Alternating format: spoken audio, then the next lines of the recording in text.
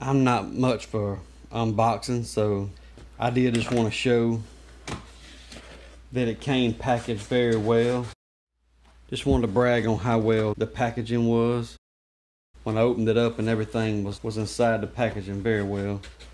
So the manual that comes with the ADSM302. So just looking at some of the basic specs. The image sensor is a 3 megapixel HD sensor. Video output is full HD 1080p. The video format, if you record, is MOV.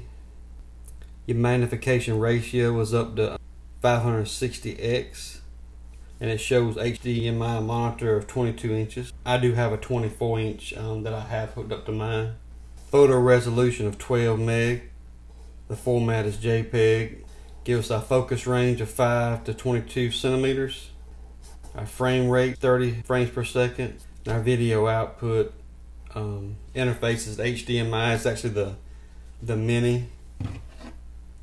It actually takes the mini HDMI. Storage is up to a 32 gig micro SD card, which I will be inserting in mine in the next few minutes. I do have a 32 gig micro. Says it does have PC support for Windows XP 7, 8, 10. The power source being 5 volts at 2 amps. And it actually comes with the adapter and the actual cable for that. It's got some dimensions on the stand size, which we'll look at in a few minutes. Screen size is 5 inches. And it tells us about the accessories. Comes with the stand, the power adapter, the cable, a HDMI cable, the manual, and the IR controller. So this remote that can control it.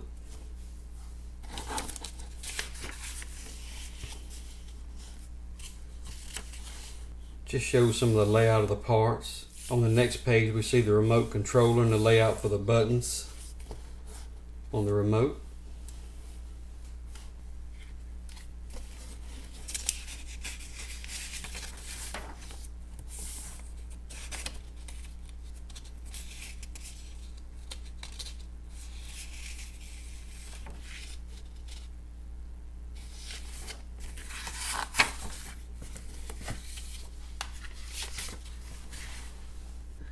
So here we go. This is the microscope. We can tilt the screen all the way up, and it goes down that far. What I have under here, just for a reference, I was just interested to see how deep I could look inside of this little AMD AM2716 DC.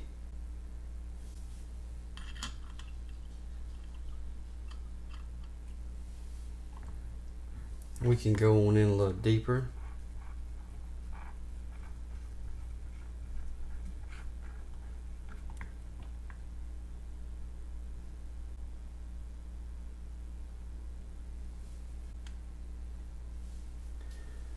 Cut it off before I put my card in.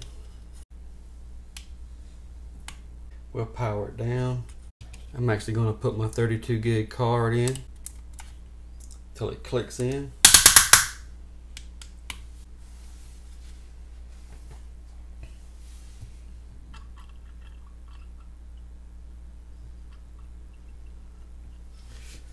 So I'll record a little bit of this video, hit OK, and we start recording. We see our red light blink.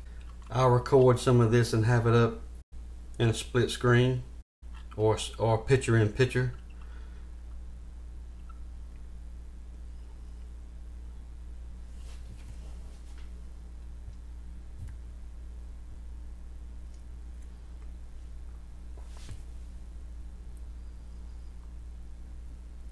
One thing that's a little bit interesting about this AMD chip, there's a little bit of an Easter egg there. This little jeweler screwdriver just looks enormous on that there. But we see them little bitty fine hair-like bond wires just going to the actual gates and logic the logic gates on the chip, all the transistors and registers. If we look over here, I can't even point good. If we look over toward this corner, it looks like AMD copyright 1980, and the chip did say copyright 1979, so this must have been made after 1980 though. And a little bit more of an Easter egg, if we look a little more hidden, it's a part number, I guess, for the actual chip itself. It's actually, instead of horizontal, it's written vertically right there. At least that's that little board number. Now I'm just going to hook up my HDMI output cable.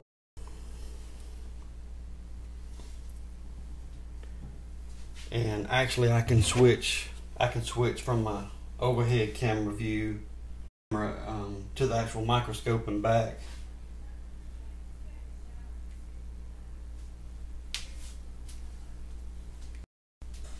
So I flipped to the microscope. I do like having a 24-inch display in front of me. It's not too big to take up too much of the bench, but it's actually a good size to have to help troubleshoot.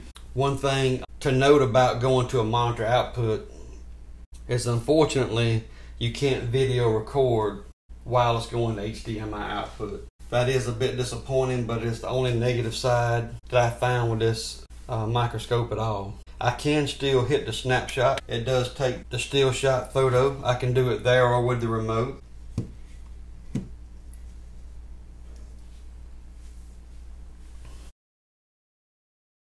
I do wish I could look up and work and record what I was looking at the same time, and unfortunately I can't. So that's why sometimes I set this camera up to be able to see what I'm working on and what I'm looking at. With a 24-inch monitor, it's still big enough to be almost as good as the picture-in-picture. Still working out the details on that, but the camera's been just extremely useful and helpful in troubleshooting. Just so handy to have for surface mount electronics in general. As we look at an example board here, you can see a lot of fine details on the circuit board. We can also see how well it focuses. It don't have the best field of view, but it does focus in on the depth very well from the tip of that pin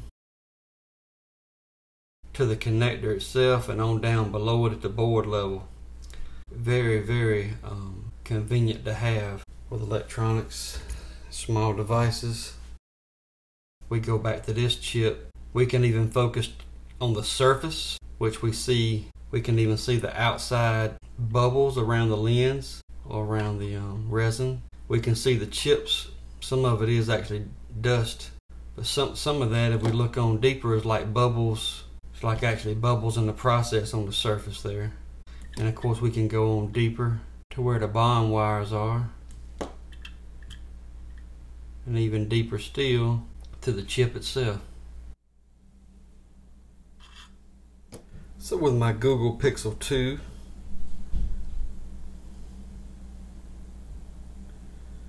we look at the OLED display. It's kind of interesting. Record some of this. You can definitely see our red, blue, and green. And we got a different focal pattern there.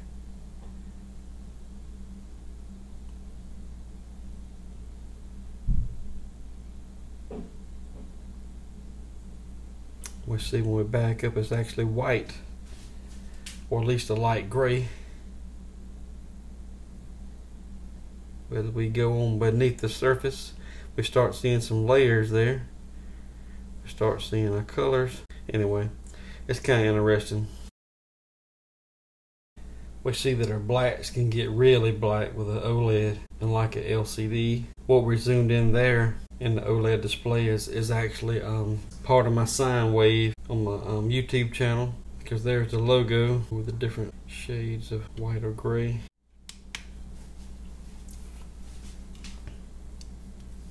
The working height is sufficient for doing a lot of work.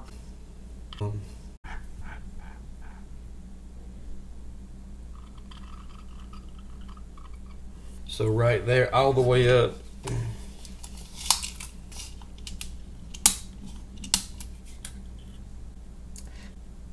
almost 5 inches of work height. And on some videos where I just wanted a wider view than it could give me here, I actually did take these screws off, these 3 screws, and carefully brought it up a little bit further. So I have even done that. I probably went to 6.5 or 7 inches. If I needed to, I could do it and just extend this slide just a little bit more. So overall, it's a really good quality camera. I do like the lights come with it. It's the 2 LED lights with the USB adapter and the on-off control and the brightness control.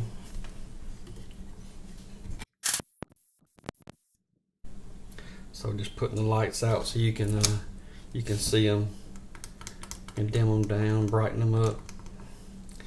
So that does help. Good lighting control is good. You can maneuver them wherever you need to. I really like that. The HD out is very nice. I do wish it would record with it, but still, just going out to the monitor where I can work and look up on a big monitor. You could even do a large TV screen if you desire to. It's really handy. The buttons across the top are as follows. You got your power, your on off, your menu, up and down, your OK, which you saw we also use for our video capture, and then we actually have our capture for our photo. The focus controller's got a good feel to it. The actual object table or base is very well made. It's got good rubber boots on it. It's thick, it's heavy. You don't have to worry about it trying to fall over easy. The display is nice. I worked with it as well, just looking straight at the display when I first got it, before I had the monitor and all hooked up. And it's still nice to have it right there in front of you, being able to see it well. Of course, it has a lock on the back of the slide. I may or may not have mentioned that the light controller also has the ability to come up and plug up and actually powers the unit, so you don't have to have a lot of cables. Your HDMI if you need it, and just one USB cable for power does the lights and the camera. It does not have a battery like the little cheap camera did, but I don't really have that much of a need for the battery, so it's not a big deal. I just like it working, and it hadn't given me any trouble. No froze video or anything yet, so I really like it. So once again, I won't elaborate on it. I will put the remote out and just show how you can do your menu. You stop your image on the screen, you can freeze it. It can be a standby, record, capture mode. You can actually do your digital zoom up to 4 times with this remote. You can change your sharpness, contrast. There's a lot of things you can do with the remote. So this is what the watch actually looks like in my hand. Was just in all of the craftsmanship and workmanship, like I say, of the craftsman who made the watch and designed the watch. So I took a few pictures of it with the camera. Look at the detail and the different depths of the gears and the different parts in the watch. As you notice the difference in the depths of the focuses, you'll see the different gears that's on down deeper into the watch itself and then on the surface of the actual watch. So today I know I didn't go in great detail. Time just got away from me on the review, but I hope you've seen how helpful the little camera can be on the bench, and it just has so many uses. And like I mentioned, especially trying to do the surface mount and small electronic, it really helps a lot. Just something I don't want to go without having on the bench again. So if you're interested in this little microscope for a price point just a little over $200 at the time of this video, please see the description down below. If you like the review of this microscope, please like, share, and subscribe. Thanks for watching.